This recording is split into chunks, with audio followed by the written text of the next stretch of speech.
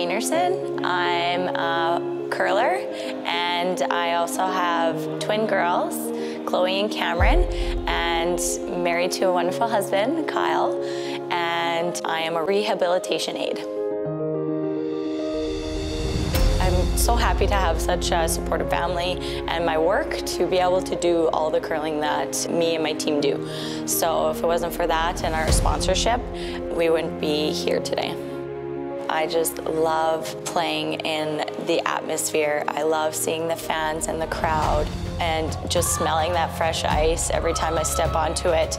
It's just something that I grew up from when I was a kid, so I just absolutely love it. Winning the Tier 2 challenge really got us into everything, really. Then we got into the next slam, which we qualified and did really well. We missed one slam, but we got into the others and we ended up getting on a roll and getting lots of points, and we're still in the slams now. But if we want to get that trial spot through points, then we for sure have to pick up our socks and start playing a little better. Go with what you feel is what you love to do, and just believe in it and trust that you can do it, and anyone can achieve anything that they really put their mind to it. So just believe in what you want to do and just go for it.